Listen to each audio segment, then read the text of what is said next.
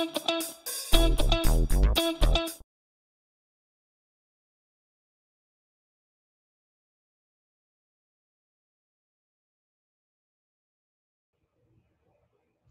is Ian here, a little of his background while we're trying to get his audio and video connected, or even just audio would be okay.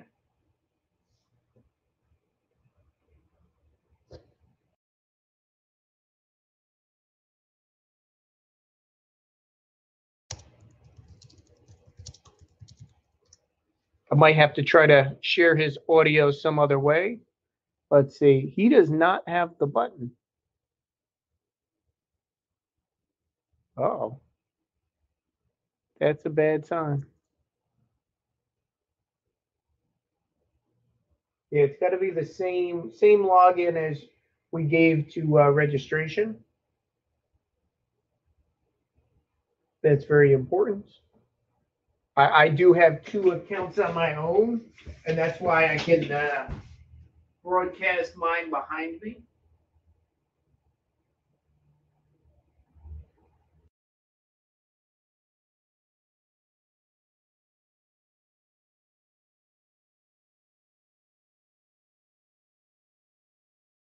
Yeah, if you don't have permissions, you won't get that share button. As you can see with my other account there. We might have to share his audio in a separate way.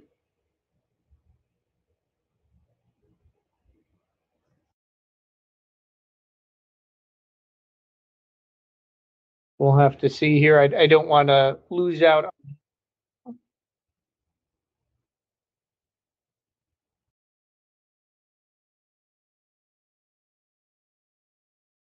I'm hoping maybe people can hear you through this remote interface.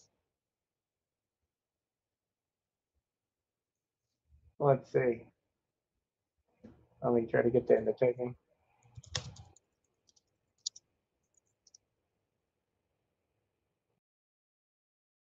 It's not. It's and this is the account we used for signing up the session.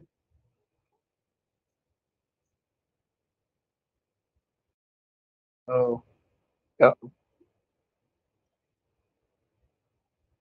They can't hear you, which is probably pretty funny because I'm having a conversation with myself here, which is impressive.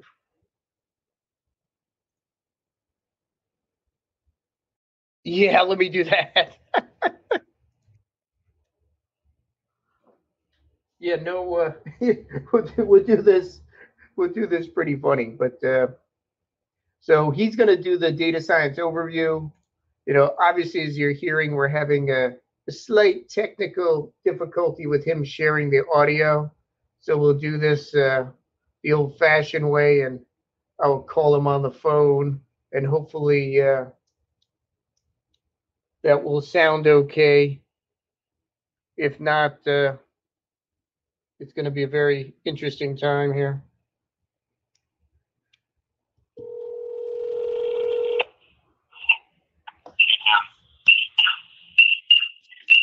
Oh, Ian, can you hear me? I can, but I have to. So I have to stand far enough away from the computer so it doesn't echo. Just turn off the audio on the presentation. Oh, good call. Yeah, this is technology at work here. This is a really professional setup I have here. Okay. Okay, let's do this. Yeah, so hi, I'm Ian Brooks. I work with Tim. Like we're gonna keep this not corporate at all today. We're gonna keep this very much on the open source side kind of conversation, just in a high level, like what we're talking about today. So when we talk about data science and ML, traditionally the world looked like this. You know, if you had a Venn diagram of what data science was, deep learning here in a second here, this is what this looked like. So you had the intersection of computer science, math, statistics, and domain knowledge, specifically in the area of which that you're applying the ML to. But, really, it was a focus on the intersection of all 3 it. Actually, I think it's the inverse of that. Tim, can you hit the next slide, please? You got it. Thanks, sir. So, what we see really is data science is really all of these things and more, because there are, clearly you've got all of the aspects, the three pillars to the school that you've had before: computer science, math, statistics, and domain knowledge. But really, data science, all of these combined with some extra things, right? And that's the way we kind of look at that. And deep learning fits deeply in this ML space. I have another pretty diagram that kind of displays where deep learning fits in this space. So I always like to level set on a conversation. We think about this with a mixed audience, where in the world we're kind of thinking about. Next slide, please. And then what you see, though, the progression of complexity of different, like what we think of different levels of data science in the space like this. You've got descriptive statistics and inference statistics here on the left-hand side, but as you keep going towards ML and deep learning, and even things like edge time prediction, complexity gets higher. And so when you think about the whole spectrum of what we're talking about, deep learning is much more on the more sophisticated area space of the the data science space.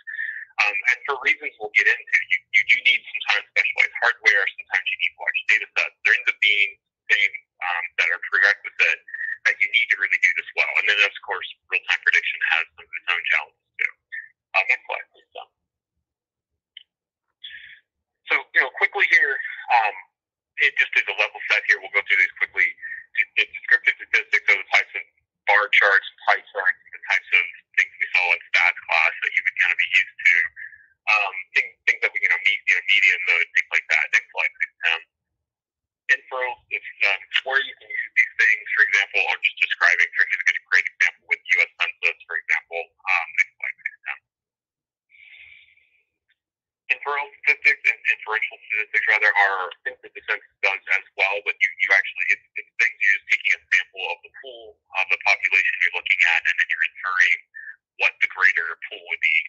The biggest thing, for the reason that we do this, the reason census do this, is that it would be great to know how many people in the country like a peanut butter and jelly sandwich. It would just take you a very long time to ask. So if you can cut that down to a sample that is representative of the larger pool, you can do things like this. Next slide, please, Tim. This is where we start to get to the ML piece of this, and we start thinking about unsupervised and supervised machine learning. And keeping going, when we get to deep learning, you can have unsupervised and supervised deep learning as well. But really, when we start to think about machine learning in this space with unsupervised, we're thinking about algorithms that are using data sets that aren't trained. And so without having labels and trained data, the types of use cases that you can apply to these things, whether it's CPU or GPU-based ML or deep learning, the algorithms look like this. You end up having clustering algorithms are the very common ones, nearest neighbors, for example, things of that nature. But then you also have things like anomaly detection. Next slide. I think the different things you can do with unsupervised ML. For example, so clustering and anomaly detection are your most common techniques. Again, you can do this with deep learning unsupervised as well. And I like to think of this as a great place for if you're trying to do data preparation or some data engineering using clustering algorithms. For example, customers. If you can take a group of customers and kind of box them down to categories of kind of like groups. It's easy to do future steps on as well. So you can apply unsupervised techniques in different areas of your machine learning pipeline as well. Next slide, please, Tim.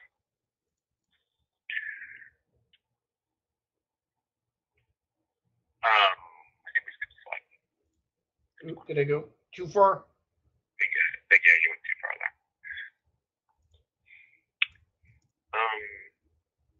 All right, I might be flipping a slide here. So just hit too forward, but just go too forward. Yeah. So when we think about supervised machine learning, now we're taking. Here we go. We're taking. There's a great document, a very image we're looking at here is that we're taking trained data as well. We're going to use that or labeled data. We're going to use that to train an algorithm on patterns. And this is the same thing when we're talking about traditional machine learning or deep learning. If you're doing this type of classification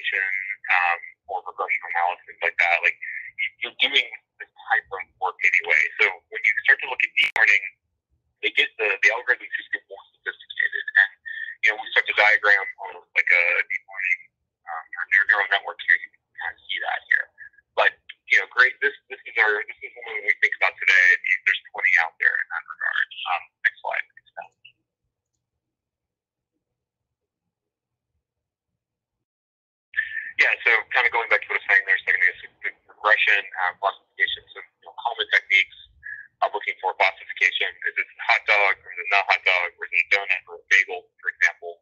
Regression, you could be, what is my home sell? What is my home going to sell for? If you think about all of the real estate apps out there, lots of applications for this today.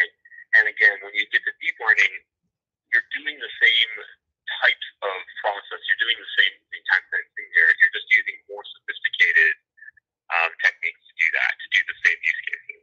Next slide, please. Now. And then go ahead, next slide. Everybody. So when we start to really think about deep learning, we need to start thinking about sort of the animal we're working with is a little bit different here. We do similar things with a different animal. When we start to really think about this as neural networks, and this is where the term deep learning actually kind of comes into place here.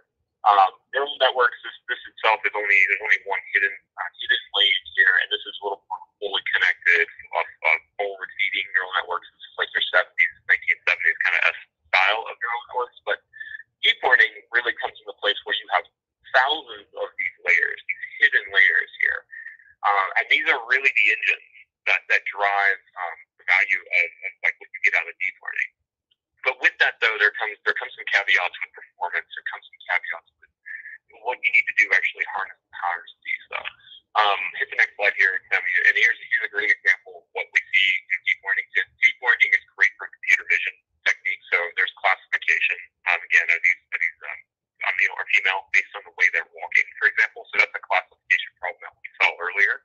Well, what really is interesting is what we can apply, the types of data sets, the types of use cases, the types of things that we want to use, we can apply to deep learning. So that's what's really kind of interesting about that. But it in itself, similar in a lot of nature to traditional ML. Next slide, please, Tim.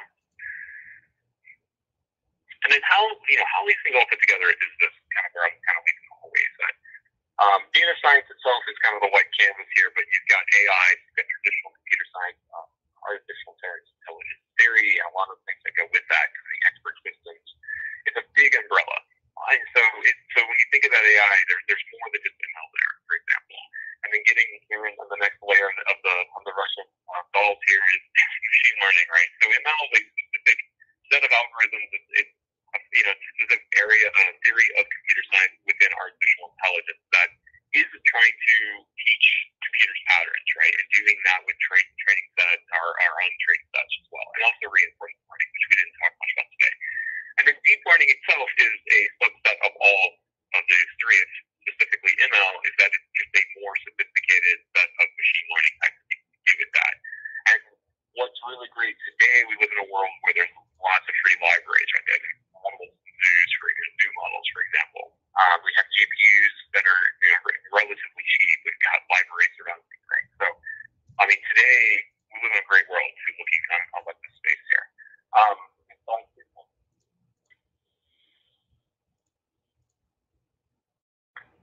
And then when I see it will be customers or clients, for example, though, when I see organizations or even individuals, kind of how they look at this is, well, you need to think of this in layers and levels. So if you want to start from zero to the hero, you need to start first with your descriptive and statistics. Really, descriptive statistics is the biggest thing here. Is that you need to have a really great insight into the data, really build a great foundation on that. Types of things you said, like bar charts, different reports, for example, SQL tools, BI tools, right? These are the things that you can do that with. But once you've built this great foundation, now you can start looking for a proactive approach, and that's where machine learning comes into play, where you're looking to try to predict, you're looking for try to do something that hasn't happened yet, and then make a decision based on that, right? And that's where unsupervised machine learning, but more in the traditional sense, right? So using CPUs, using of all the machine learning, libraries that are out there, there are plenty. Things like IDEs and notebooks today. That's what we see that. And then finally, moving over, we'll just talk about the deep learning side there, is that you need to really get a good grasp of those things before you want to be able to walk before you can run effectively. So you can do those things first, and then you start to bring in more sophisticated libraries. So you've got the deep learning libraries, the models you can bring in. You think about real-time prediction, computer vision, or things of that nature. So and ultimately even more specifically hardware that's going to drive that. So GPUs are incredibly important when you think about deep learning, just because they're orders of magnitude faster for training these models than you would for CPU. I mean, I literally need days to minutes is or faster as far as training goes. So just, at the end of the day, that's the progression we're looking at. It's all about, starting at one level, gaining up, and then taking steps for the next layers. And computer science is effectively the same thing as a whole. Tim, I think that's my last slide. I'll hand it back to you guys. Yeah, no, we don't have to do this over the phone here. Yeah, we could. We'll hang up, and I'll leave this on you. Okay. Okay. Sorry for the technical issues there. Hopefully, you're able to hear what Ian was talking about. We'll have the slides here, and he's got some great GitHubs and some other materials that we'll publish in the future. I'm Tim Spann. If you were around yesterday, I was in a couple tracks around streaming. So how streaming have to do with deep learning? Well, as you can see, there's a whole bunch of things. Somehow these talks connect, and the connecting thing is streaming. So I've done parts of this talk before. This is the latest, greatest version with that great intro from Ian. Because before I just kind of dive into it, because I'm a data engineer, I want to get data to work with these algorithms. So I will include links here to the previous 3 or so sessions that I've done to make taking these data science products and making them available to people is I've been able to enable them into NiFi directly. Apache NiFi is a tool I've talked about a lot. This really allows you to do some of the basic level streaming of grabbing things from somewhere. Like behind me, I've got a Jetson and an NVIDIA Xavier and some Raspberry Pis. They all have cameras. I'm running deep learning there, but at a minimum, I'm grabbing camera images. This could be whatever you need camera images for. I've got it on a real-time vehicle. We send those camera pictures into NiFi because it can accept images. And as those images come in, I can push them through a processor, what we call these boxes. And I have one that does MXNet. I've got one that's using a newer framework, Deep Java library. This is from the same people as MXNet. It works with all those MXNet things you had before, but it's really fast in Java, which is helpful for Apache NiFi and some other projects. Out of the box, you get pre-built models for action recognition, classification, segmentation, question and answer, sentiment analysis. And it's using not just MXNet models, but today I'll show you 2 processors I wrote that use this engine to run PyTorch models. You can also run TensorFlow and Onyx. So this really opens up all those models wherever you build them, whether you build them in something like Cloudera machine learning tool, your own Jupyter notebook, some cloud-based tool. You get those models or use a pre-built one, and you can deploy that as part of a stream. Now you saw that difficulty scale as you're moving up the chain into deep learning. One thing that happens is, yeah, you built a model, which was awesome. You spent how many hours or very expensive GPUs or TPUs training them. You have this great model. How do I get it to the place where the data is? And with Apache NiFi, I can put those models right in the place where they need to be, whether that's in MiNiFi at the edge, in process where we are. And one of those ways is to have these native processors in NiFi, so I could just have a model there. Like for here, I've got one that does SSD, so single shot detection on these images that they're coming in. After this session, in the chat is Paul Vidal. He and I have a session after that, which is again focused on the similar topic. He's got a very interesting slant on that. So if you have questions, you can harass him early since he's here.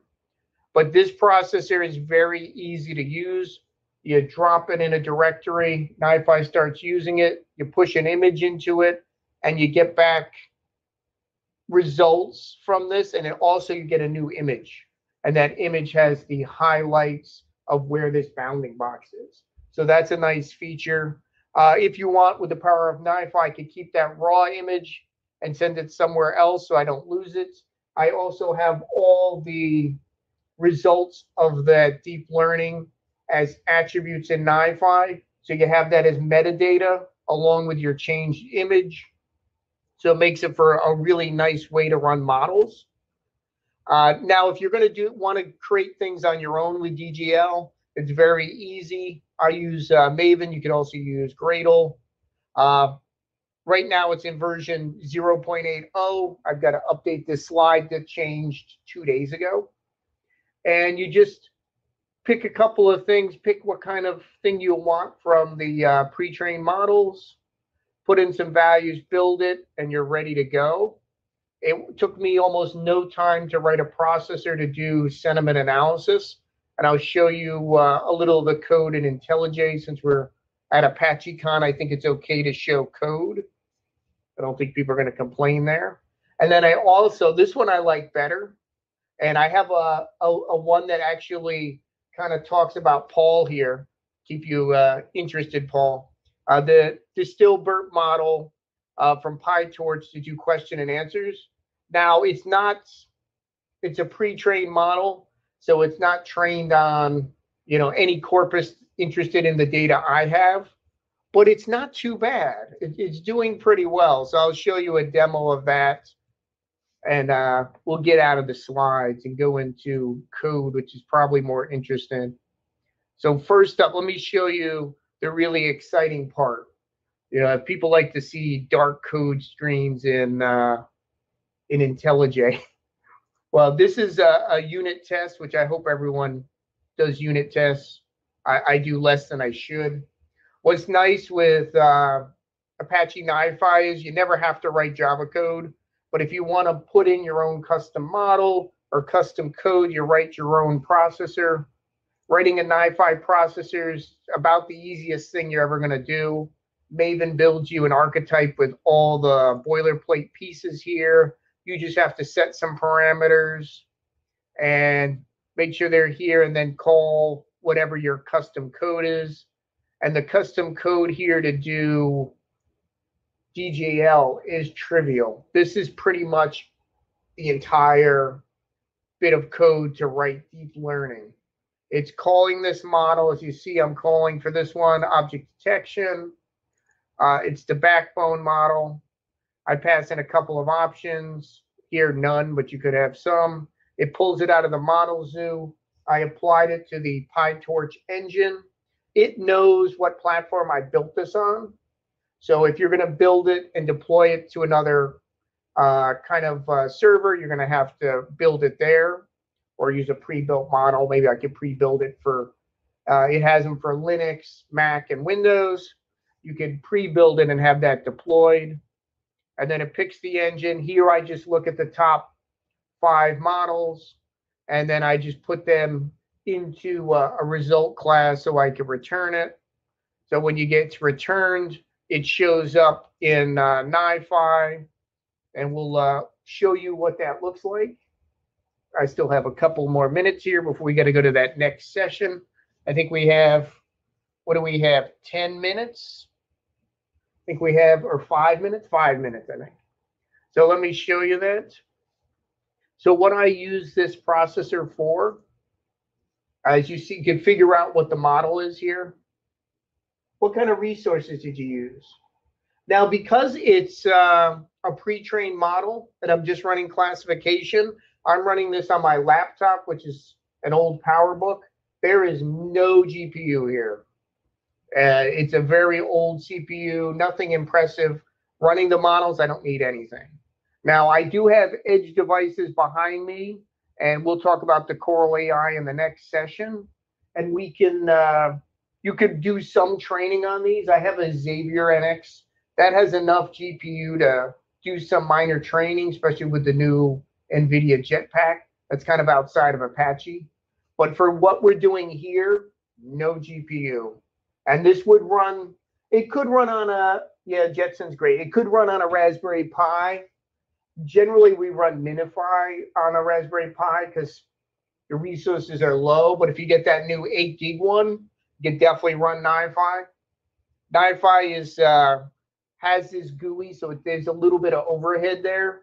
But if you run it on an 8 gig machine like the new Raspberry Pi, that'd be plenty. I don't need GPU for running this.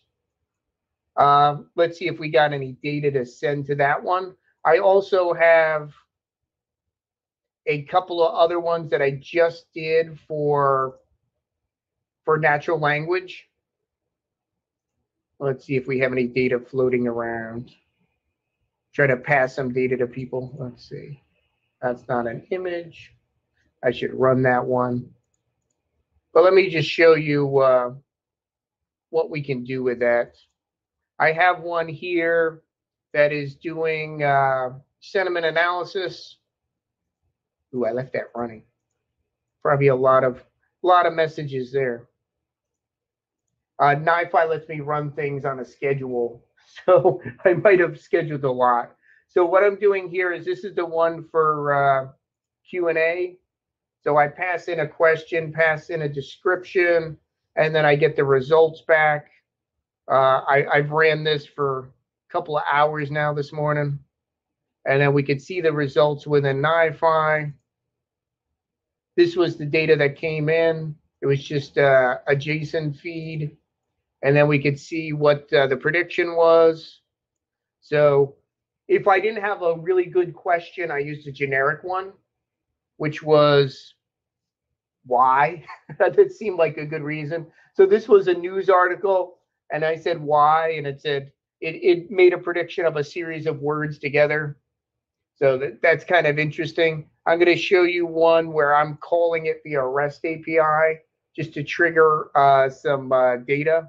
And I have, if I can find the right screen, I have a little curl here that says Paul Vidal likes Magic the Gathering. And then the question is, he likes what? So let's see what we get here. I sent that REST call into NiFi. NiFi got it. Didn't like that question right now. Sorry, Paul. Did we get our sentiment analysis on Paul? We probably did. Let's see what the sentiment is on that one. We got our results back. This was a different one. I accidentally ran a lot of data through here. So I put it in the raw classification so you could just see that if you wanted to parse this on your own. And I also put individual fields. So this was a very neutral statement. There's about 50-50 on it. So it's probably just an informational statement that came in from news. Yeah, that's just describing Azure files. So nothing too controversial there. I think we are out of time, and I don't want to take up someone else's time. We have a session right after this with Paul. So come out of here, go back in there, and then look for Edge to AI with Edge to Cloud with Paul Vidal and me. Actually, that's at 2:15. It's 2:05. Maybe we have a little longer. I don't see a red light coming on, so I'll push it a little bit longer here. So if you looked at the results, I was pushing these to Slack channels. So it's a very nice way for me to debug things, is just send information to Slack as I'm doing these analytics. And it's a pretty straightforward thing to do. So let's see if I can pass in and get us an image. Thought I had some floating around. As you can see, there's that coral he was talking about. This one I have a JetBot. This is a Raspberry Pi running a Movidius accelerator. I've got one that's running a Coral accelerator. There's a bunch of different ones. I should have been sending some data here. I forgot to send a bunch of data.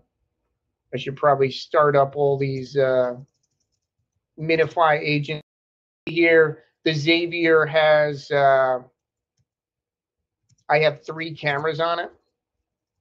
So that's a lot of data there. I'm going to start up my MiNiFi agents so I can start sending data. I forgot that I stopped all these because I was running some other stuff. but we'll start sending a whole bunch of data in. I think I got a couple of minutes. Maybe we'll get some data in that time.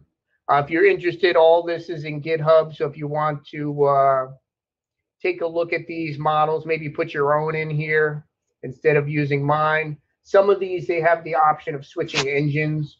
So if you want to try a PyTorch version of a model or an MXNet version or a TensorFlow version and see what the results are. Now, for some of them, you had to pick one or the other. Like for BERT, the MXNet model is not trained on all the parameters, so you have to limit some of the sizes there. That proved to be a pain, so I switched to doing just PyTorch, but you could do the same for the other ones. Pretty straightforward. What's nice is you don't have to do any of this coding if you're just going to download and use the model that I pre-trained. Let's see if we can get some data in here. I don't have any images yet. Oh, some data is coming through. Give me one image. That's what the problem. I have like thousands of sensors, but not as many cameras as I should have. Now, I do have a NiFi processor that grabs your webcam. I'm afraid to grab my webcam while we're doing this presentation. We've had enough audio-visual issues with this. I don't really want to break that. But the process is pretty straightforward. If anyone has any more questions, we got Paul and Ian on there and John Kuchmek, who are all kind of experts here. You can see my exciting images here from previous captures. I don't know how it thinks that's a boat. That's one of the pictures from one of the devices. It looks like it's taken a picture over my NVIDIA jet boot. And so that's probably the Xavier. And it figured out who I was even from the back of my head. So that's pretty cool. I'm not sure where it thinks a boat is. And then I had a different algorithm analyze this picture that already had the annotations on it. So that gets a little weird there. I know this kind of looks like a chair, but maybe not. I think I ran down our time sufficiently here. Join me and Paul in the next session in a few minutes. Hopefully all the audio and visual will work properly there. If you have any questions, I've got this session, and then we've got one more at 2:55, which is going to be a really cool one. My friend Sunil did some awesome IoT stuff. It should be pretty awesome. So I'll see you in the next session. Thanks for joining.